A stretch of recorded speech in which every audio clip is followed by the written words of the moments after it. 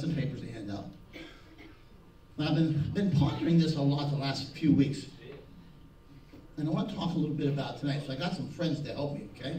And so tonight I'm going to talk to you a little bit about feeling or filling. Feeling or filling, okay? Now, here's my friends.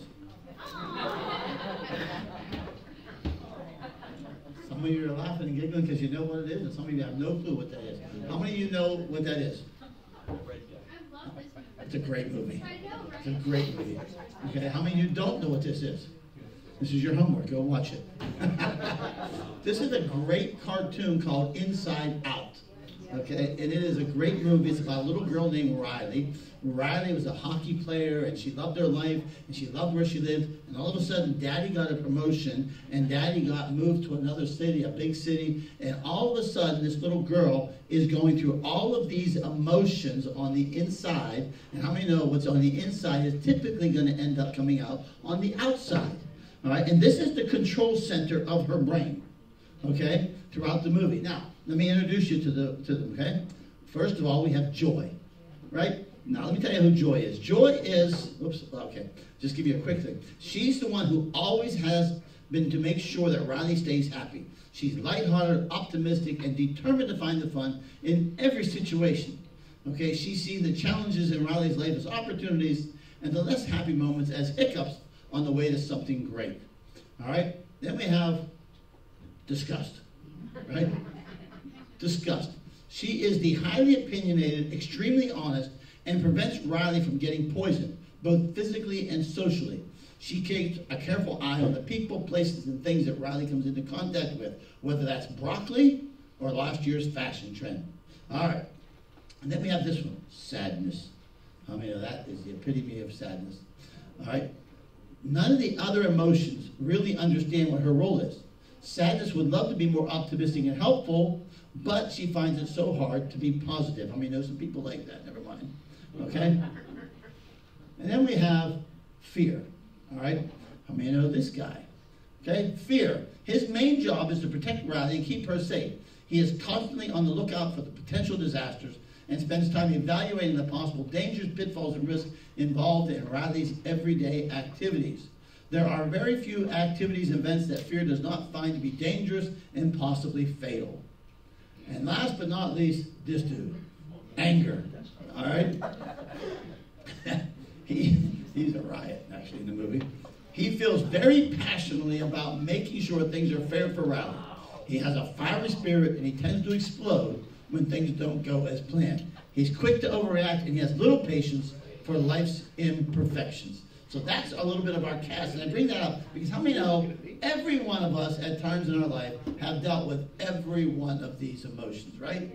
And every one of us, right? And it's kind of funny. I remember watching this years ago and thinking, man, that's my grandkids. Yeah. Like, no, come on. I mean, one of them think, okay, there's that emotion. There's that emotion. All right, this is. I just learned something from this movie. All right, if you didn't get one, there'll be enough, but, you know, I don't have it split up equally. So, all right. What I want to talk about is this, in our life, when we find ourselves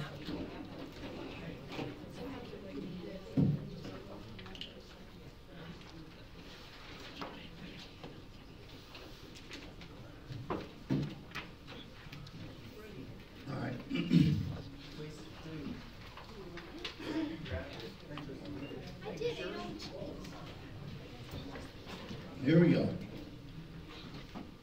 So, all right. Let's start with this. We are a people of feelings and emotions. How many know that's how God has wired us? How many know we have feelings? How many of you have ever felt sad? How many of you have ever felt angry?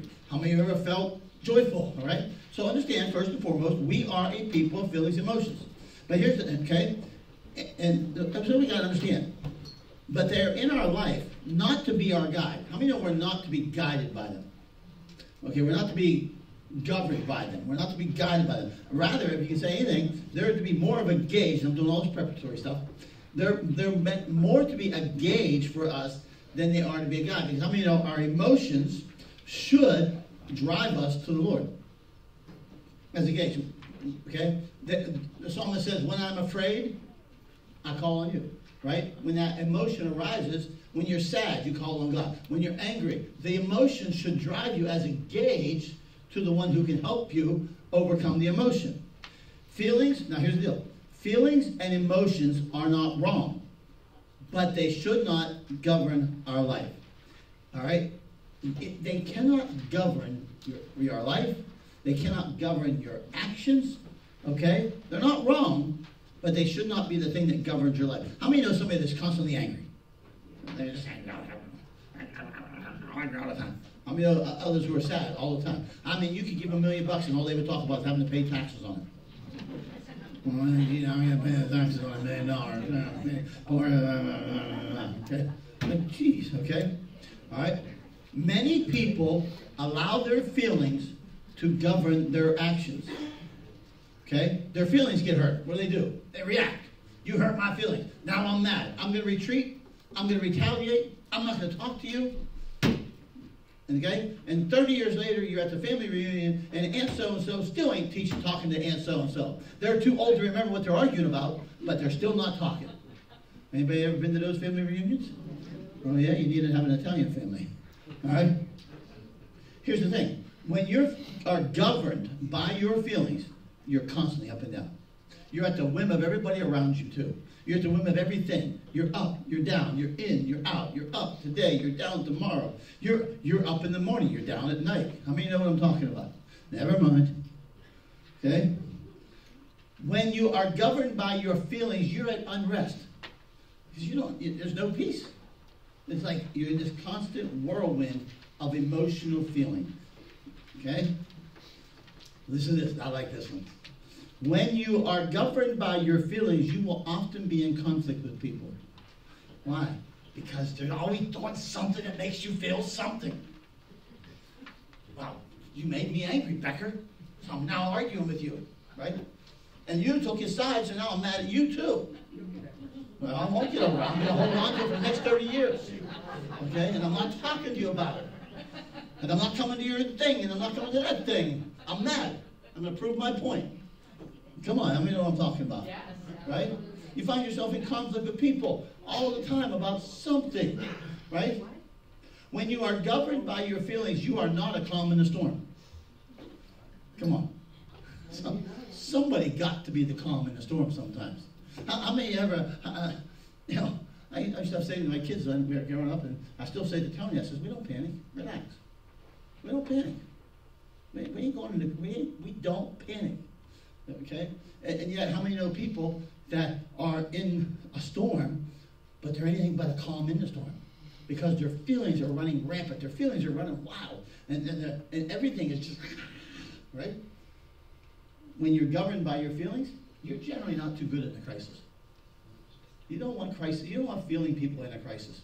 People who are always feeling, and they have these deep feelings, and everything is just, you don't want them. They're not too good at crisis usually. Okay, the crisis usually has the feelings going all over the place, going haywire. But here's the deal: your family needs you to not be governed by your feelings. Your family needs you to not, mom, dad, grandparent, whatever. Your family needs you to not be driven by feelings. Okay? You can't be an emotional roller coaster. You can't be an emotional basket case. You can't be an emotional train wreck. Your family needs you to be a calm in the storm sometimes. They need you to be an anchor in the storm. And you can't be that if your emotions are jacked up and all over the place all the time. Okay? Your friends need you to not be governed by your feelings. How many know there's friends that need to help them through a storm or a crisis, and you're all jacked up? Okay? God needs you to not be governed by your feelings. Why? So you can minister to others. Remember that we would comfort others with the comfort we receive? We talked about that on Sunday. But if your feelings are all jacked up and you can never find any comfort, receive comfort, you can never receive any peace from the Lord, you can't give it to anybody. All you can do is transfer your chaos. Pastor, what? Okay? What causes feelings? Life situations. Death causes feelings, right? Sadness. Anger. Despondency. You can cause it. Situations such as sickness. Why did my mother get cancer? Why did my mother get Parkinson's? Why did my mother this? Why did my brother that? I mean, we go through all these range of emotions when we have loved ones who get some sort of sickness. Whoops, I got ahead of myself. Hit that button. Back up. Times of trouble, trial, tribulation. You're going through stuff. Life, we go through stuff. In this world you will have trouble, but rejoice, I've overcome the world. That doesn't say we won't go through stuff. We can go through financial stuff. We can go through relationship stuff. Our own relationships. We can watch our kids go through relationship stuff. I mean, that stinks worse than going through your own. Okay? You can watch all this stuff, and it brings turmoil, and it brings heartache, and it brings all these feelings that you go through. Okay? So, in our life, there's a lot of people who live with unmet needs and wants that become the cause of feelings, and when they're not met, they become the driving force of discontent in their life. I thought this was going to happen. I thought that was going to happen. I wanted this and I wanted that. And this isn't what I wanted for my life. And this isn't what I wanted for my kid's life. And all of a sudden, all these things, when they go unmet, they become the driving force of discontent and with constant feelings. Is it making sense so far? And what happens is the unfulfilled want becomes fuel for our feelings. And the spirit of discontent fuels our actions. Right? So, here's the question. How do I feel, yet not be governed by my feelings? Because you can't help but feel. We're emotional beings. God's made us emotional for a reason, but He never made us to be governed by our emotion. Okay, we're not being, because how many know being governed by your emotions is part of being driven by your flesh? The emotions are part of the flesh. The emotions are part of the human part of us. We're to be led by what? The Spirit. Okay? And so how do we go through stuff, have the feelings, and yet not be governed by the feelings? And this is really important. Well, I'm going to take a little bit of excerpts out of a message I did 4 years ago and bring some of this into here to try to dovetail it together. So let's go. All right. 2 Corinthians chapter 12, Paul says, because of the extraordinary greatness of the revelations, because I mean Paul had these incredible revelations from God, for this reason, to keep me from exalting myself, there was given me a thorn in the flesh, a messenger of Satan to torment me, to keep me from exalting myself. Concerning this, I pleaded with the Lord 3 times that it might leave me. And He said to me, my grace is sufficient for you, for power is perfected in weakness. Most gladly, therefore, I will rather boast about my weaknesses, so that the power of Christ may dwell in me. So get this. Paul 3 times goes to the Lord and says, I want this thing removed from me. And God says, no. How many would be like, excuse me? Wait a minute. Lord, I'm asking you to take this with me. No. But Lord, I really want you to take it with me. No. Okay? Isn't it wild? I mean, you're reading an unanswered prayer. But God answers all my prayers. No, He don't. Yes, He does. Just not the way you want. How many know when you're asking God for something, He says no? No's as good as yes. We like yes. God, can I this? No. I wanted it to be yes. So, it's no. 3 times. God said no. And He says this. He said, but, He said, my grace is sufficient for you, for power is perfected in weakness. Let's look at this. So Paul, a couple things. First of all, His grace is sufficient to carry you through anything you face. Anything you face in life, His grace is able to carry you through it. You can face death through His grace. You can face temptation through His grace. It's an enabling thing in our life. It's an equipping thing. It's an empowering thing. You can face anything like, you can face sickness. You can face trial. You can face tribulation. Anything, you can face it because His grace is there. All right? When you are operating off of your feelings, you are not allowing God's grace to carry you. Well, I got this, God. I can handle this in my anger. I can handle this in my sadness. I can handle this in my whatever, okay? That my feelings are more able to take me through this than your grace. All right? How many of you ever try to find somebody when they're sad, you try to cheer them up, and they're just like, no, I got this. I'm sad. I'm going to stay sad. I refuse to be cheered up. Yeah, but let me tell you what the Bible says. Don't care what the Bible says. I want to be sad. Leave me alone. Okay. All right? But the glass is 3/4 full. No, it's not. It's still 1/4 empty. Right? All right? Listen to me. When you get your feelings governing things, you're saying to God, you're not allowing His grace to be that empowering force in your life. When God wants to bring me through every situation by His grace, but my feelings limit the power of His grace when I'm governed by them. Okay? What's that? The joy of the Lord is your strength. I don't care. I want to be sad. I'm going to be sad. Now again, I'm not saying you're not sad for a moment. Losing a loved one brings a moment of sadness, right? But you cannot be governed the rest of your life by that sadness. You just can't. How do you get over that? Well, hopefully we'll show you something. All right? Feelings of weakness can be overcome by the power of God through grace. So for my power is perfected in your weakness. How many know today that when you are weak, He is strong, the Bible says? And you come to a place where you know, hey, wait a minute. It's not me getting me through this. This is God getting me through this. Now, so get this. So let's get back here a minute. Back up. Beep, beep, beep. You know why I can back up to your rose? Because I want to. All right? so let's go back and look at this verse. Because of the extraordinary greatness of Revelations, there was given me a thorn in the flesh, a messenger of Satan to torment me, to keep me from exalting myself. And I pleaded with the Lord 3 times that they would leave me. And He said to me, my grace is sufficient for you, for power is perfected in weakness. Paul says, most gladly, therefore, I will rather boast about my weaknesses, so that the power of Christ may dwell in me. Now, bump forward, because I can't, heroes. Now look at, so then we skip all these things I said. Now, look at the next verse. Come on, back up. Therefore, because of all those other things he just said, therefore I am what? Well content with weakness, with insults. How many like being insulted? Okay. Distresses, persecutions, with difficulties, for Christ's sake. For when I'm weak, then I'm strong. So Paul, take those 3 verses that we just read, and now he says, okay, if that's the case, and His power is perfected in weakness, and His grace is sufficient for me, therefore, I'm well content in all things. Right? Paul says, because of the grace of God that strengthens him, he's well content.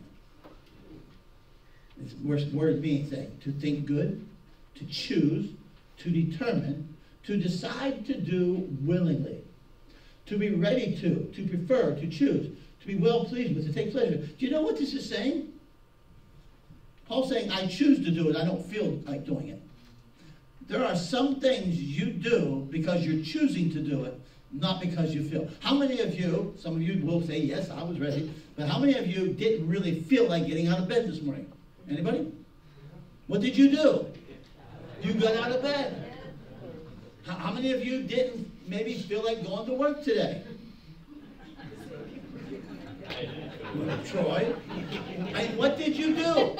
You chose to go to work. Right? You weren't governed by your emotions. You weren't governed by your feeling. How many of you didn't want to come to church tonight? It was cold. Oh, that's not good on the MS, is it? No. See, but you chose to come. Well, we chose to come. Okay. Everybody needs a partner. Right? If you go to the Inside Out movie, there's the friends. How many remember there are the friends who are along to help? Anyhow, I don't want to forget them. Okay? All right? But understand, there are times in your life where you know what it means to make a choice over a feeling. Right? But sometimes we don't do it in those things that are, I don't want to say less important, but, well, I got to get out of bed, go to work because I got to get paid. I got to get out and go to bed, okay? But this other thing that's going on, I feel like I'm going to be angry because they hurt my feelings, and I'm ticked off with them, and you know, so I'm just going to live by that. No. Paul says, I choose. You know, you can choose to not be offended. You don't have to be offended.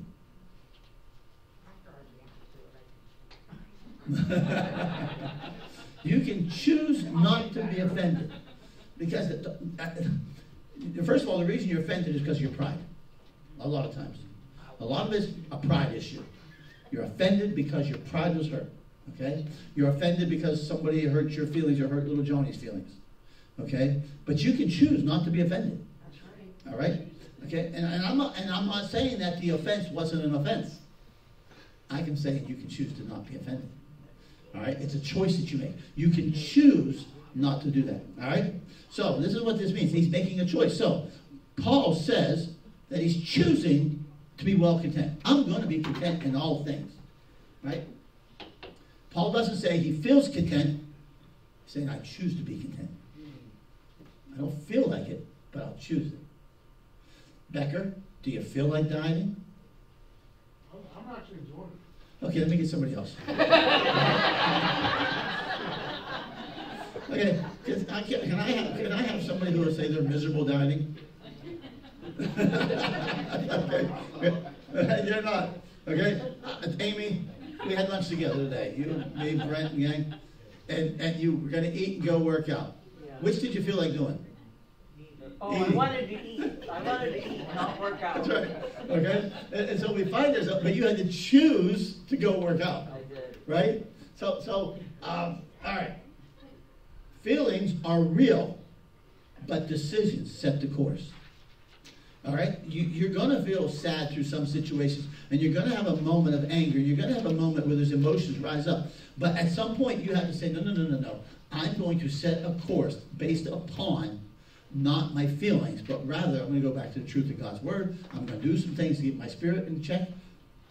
But I'm not going to allow my feelings to dictate the course. Because when your feelings dictate the course, you will end up usually in a fight. You will end up angry. You will end up sad. You will end up a lot of things when you allow those feelings to set the course. All right? Paul does not operate off of the weakness or strength of his feelings. Okay? Paul was able to be content. Now, here's this message I did 4 years ago. It talked about his contents or mine. My contents, or his, something like that. Okay? Paul is able to be content because of the contents of Jesus. Okay? Now, this is okay. Check it out. He says, so first of all, God says this, my grace is sufficient for you. My grace, Paul, is your grace. How many know his grace becomes your grace? His content becomes your content. All right? My grace is your strength, Paul. His content is grace. Therefore, grace becomes the content of Paul. How many know what he is, you become? What he is, his spirit lives in you. Therefore, what he is, you are because of his spirit. So if his grace is sufficient, how many know his grace becomes my grace, which becomes power. His grace becomes my grace, becomes the content of Paul. What is in Christ should be in us. His content is grace. That becomes the content of Paul. That leads Paul to being content. Say that 10 times fast. Right? Okay? Paul was content because of the contents of his life that belonged to Jesus that now became his. Okay? Because your feelings are typically jacked up by what happens on the outside of you. Right? Somebody dies. Somebody gets sick. Somebody hates you. Somebody likes you. Go on.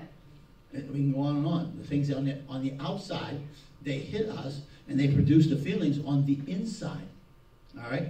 But now we need something else on the inside to take over and govern the feelings. Okay? The Lord says, my power is your power. Okay? His content becomes my content. Yep. His content, okay? So, his content becomes my content. His content makes me content. Okay? Got to keep this, right? Now, all of a sudden, it's the peace of God in me that makes me content in a situation that I really don't like. Or a situation where I'm feeling a certain way. Paul said, I'm shipwrecked. I said, okay, I'm content. I'm going hungry. I'm content. They beat me 3 different times, 39 stripes. I'm content. Okay? I don't know about you, but I got some feelings about that. Okay? Do you know why? How many of you, don't raise your hands because, I wouldn't want to incriminate anybody, but you ever got in an argument with your spouse because your feelings were hurt? I was drinking. And then the feelings got worse because then you said something, and then you allowed yourself to be dominated by anger and resentment. Then it caused sadness. That never happens in marriage, right? Right? His content is power, therefore the contents of Paul is power. His content is power, therefore my content is power, therefore I am content. I am content because his content becomes my content, therefore I am content. Now, here's a couple statements, and then we're going to get into another scripture. No matter the contents of my life, his contents can be my contents. My life might have some sadness, but I still have his joy. My life might have some unrest. I still have his peace. My life might have some challenges. I still have his grace. Okay? I might have rejection that causes a feeling. How many know I still have his love? Like on and on we can go and talk about this. That my life might have some things that stink, but I still have his contents. No matter the contents of my life, his contents become my content, and then I am. How many know what leads to contentment? The contents. Okay. I can do all things through him who strengthens me. As his content becomes my content, I already talked about that. Okay, this is what I want to get to. So now, how does this happen? Well, look at this. Look at this scripture. Do not be anxious about anything, but in everything, by prayer and pleading and with thanksgiving, let your requests be known to God. Okay? And the peace of God, which surpasses all comprehension, will guard your hearts and your mind. All right? So first of all, Paul says, do not be anxious about what? Anything. Anything. Do not be anxious about anything. Now, we all know what it is to be anxious. We know what it is to have anxious moments, right? But do not be dominated by it. Do not be governed by it. Okay? I think it's interesting. I think it's interesting when you back up and look at this. Paul says, don't be anxious about anything, but by everything, by prayer, pleading, and thanksgiving, let your request be known to God, and the peace of God which surpasses all comfort, guard your heart, mind, and strength. Think about this. I wonder if he learned this when he prayed 3 times for God to take it away, and God said no all 3 times. Just a thought. He says, he didn't say, but notice what he didn't say. And everything by prayer, pleading, thanksgiving, let your request be known to God, and he will make it all better and take it away from you. No, he didn't say that. He said, and the peace of God which surpasses all comprehension will guard your heart and your mind. It doesn't say, come on. Sometimes we pray prayers, listen to me, and then he doesn't answer. Or he doesn't answer the way we want. Right? I mean, that'll give you some feelings about God. Okay? So he says, don't be anxious about anything, but rather, by prayer, petition, and thanksgiving, pray. Here's what he's saying. Do you know that when you're in those moments of anxiousness and your feelings are trying to guard you and they're trying to dominate you and govern you and they're trying to govern your life and dictate your reaction and dictate your choices and dictate your relationships? Because how many know a lot of relationships have been sabotaged by feelings? Okay? Paul says when you get to these moments of anxiousness and your feelings are running amok, pray, petition, and thanksgiving. It'll guard the contents of your heart. That will guard the content of your heart. It will guard the contents of my feelings. Okay? Watch this. Because here's what prayer, and that word, heart, here's some of the things it means. Prayer, petition, and thanksgiving guard the contents of my passions, my desires, my appetites, my affections, and my emotions. Isn't it amazing that when you can go into prayer and legitimately praying about that very thing that you might be anxious over, that you might be emotional over, whatever you might be, that all of a sudden in those moments of prayer, that these passions and desires and appetites and affections that are trying to run your life, all of a sudden they can't run it. There's something happens in that moment of prayer. Listen, I believe with all of my heart, one of the things that we see is we see Jesus doing this in the garden before going to the cross. Because how many know he was having some feelings? Remember, he was fully God, fully man. He was fully human. And he was having some feelings. I got to go to the cross. I'm going to be tortured. I'm going to be this. I'm going to be that. I don't want to do this. I don't feel like doing this. This is going to be terrible. This is going to be painful. I don't want to do this. Is there another way, Lord? No, there's not another way. Okay, how many know? Because what? He came out of there obedient. He came out obedient. He wasn't driven by the feelings. He came out obedient. All right? Without prayer, my heart is left unguarded because the peace of God is absent. All of a sudden, I'm anxious. But I'm going to do everything but pray. I'm going to call everybody up I know and tell them all how anxious I am. And tell them every way my feelings been hurt, every way my feelings been jacked up. So-and-so said this, and so-and-so said that, and so-and-so did this, and so-and-so did that. Oh, by the way, my boss this, and my boss that, and da-da-da, and all of that. You've called everybody in Altoona, and you still ain't got no peace. Why? Because Job's comforters are on one line, telling you all the things you did wrong. And over here are all the ones you want to tell you that you're doing everything right and make you feel better, even though you're still jacked up. Right? And you're still left in this. Yep. Right? Okay? Because what happened is, Paul said that when we pray, the peace of God guards our heart. But without prayer, my heart is left unguarded, and unguarded, okay? And now the peace of God is absent. Because I want to do anything but pray. I want to sleep. I want to scream. I want to yell. I want somebody to pat me on the back, give me a big hug, and tell me it'll be okay.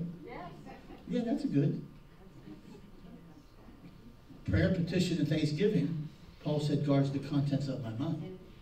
So at first it guards my feelings, my affections, my desires, my emotions, and all this stuff, my gooey part of me, okay?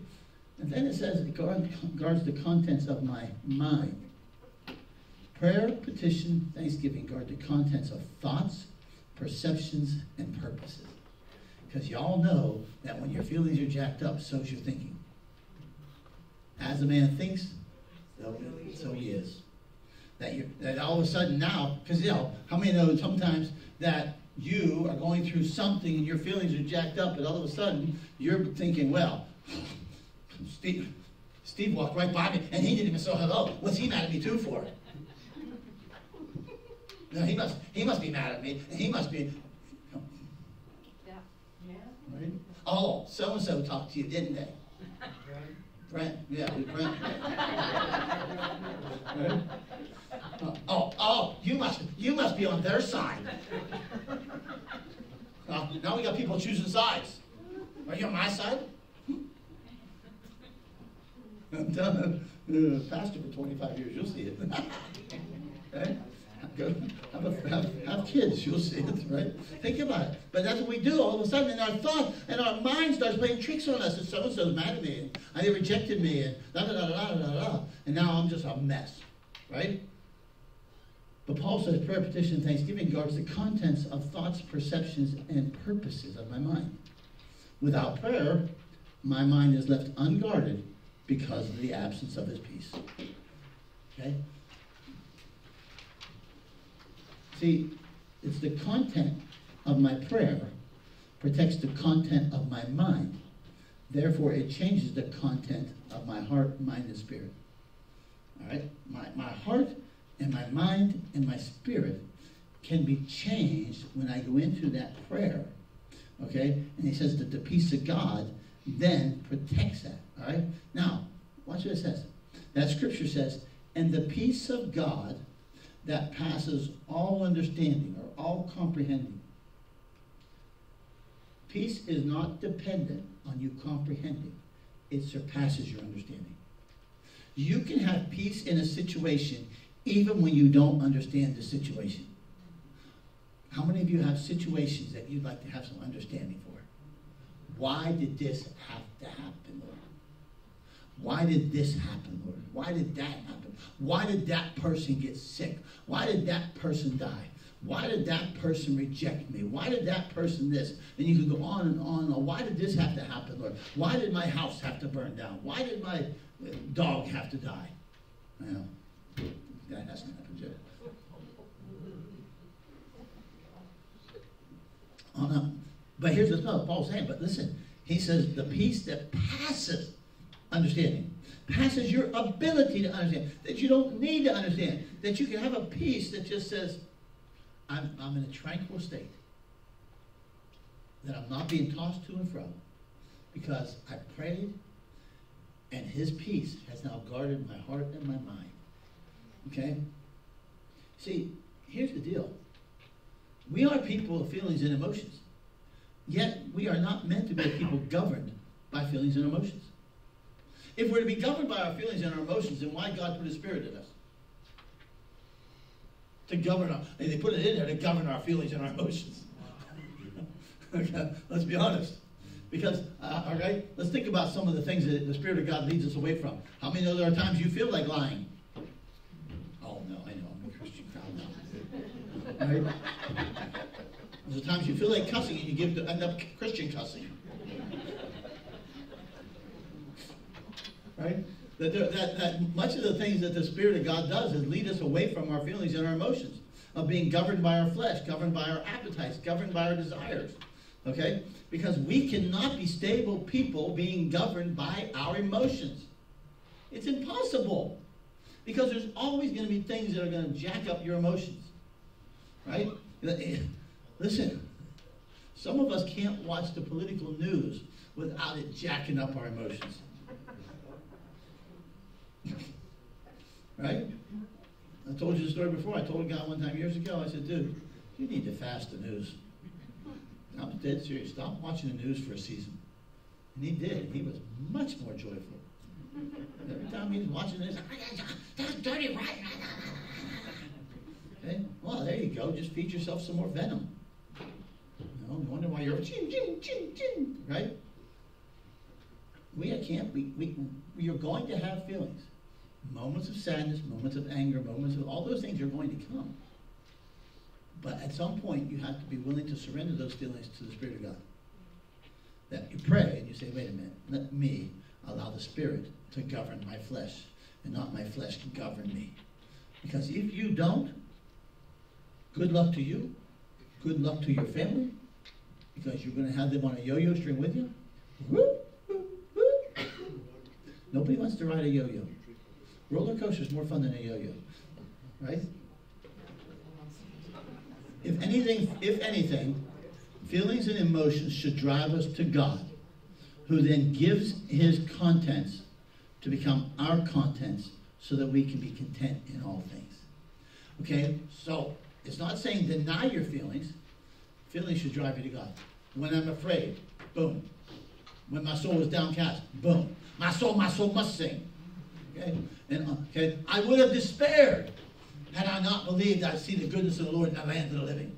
There's a place where you've got to come and say, these are my feelings and they are real. But I will not be dominated by them. I will not be governed by them. And I will not make actions and reactions off of them. I will operate off of the Spirit of God. I will operate off of the peace of God that transcends all understanding. I will fill my heart and soul with the Word of God so that his contents become my contents. His grace is my grace. His peace is my peace. His power is my power. And now, guess what? I'm not being governed by this fickle flesh, this fickle feelings. It's incredibly important that we get control of these emotions and these feelings. Carnal Christians are driven by the flesh, but not just the flesh of sin, the flesh of feeling, the flesh of emotion, the roller coaster of affections and appetites, and I'm angry today, and I'm not angry today, and I'm angry at you, and you know what I'm talking about. How many know what I'm talking about? Right? That there's just this whole emotional roller coaster. And sometimes it's your coaster, and sometimes you're stuck on somebody else's coaster. Right? It's like, oh, Lord, let me off, please. I didn't buy a ticket for the third trip. Okay? I got on the first time, but you ain't ever stopped the coaster. Like, I've heard about this for 16 days in a row. Let me off. Please. I need a different, come on. I mean, you see him coming and say, no, I ain't riding that sucker today. No, I am not riding that coaster today. I'm going over and I'm going to ride the merry-go-round. I'm going to ride the boats. I ain't getting on that coaster. You've had me up, down, in, out for 2 weeks, 3 weeks, 4 weeks. I ain't doing it no more. Man, you get stuck on somebody's coaster, it sucks. Oops. Christian cussing. Sorry, cussing. How many of you? Okay. So how many of you would like to get off somebody's coaster? How many of you would like to give up your own coaster? You like roller coasters? I'll bet you don't like hers.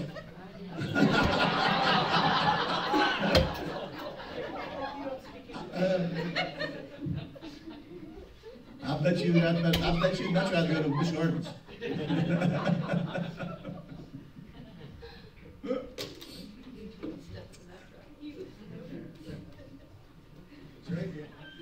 What's that? Oh, no, you bought that ticket. They're non-transferable. All right? But listen to me. There are people around you that need you to stop the coaster. Get a grip. Allow his contents to become yours. Allow his grace to become your grace. Allow the peace of God to guard your heart and your mind, to bring you to a place of stability for somebody else, including yourself. Amen? Amen. Isn't there an old Beatles song that she bought a ticket to ride? I'm thinking, I didn't buy a ticket to ride that. I'd rather ride the demon drop than that coaster.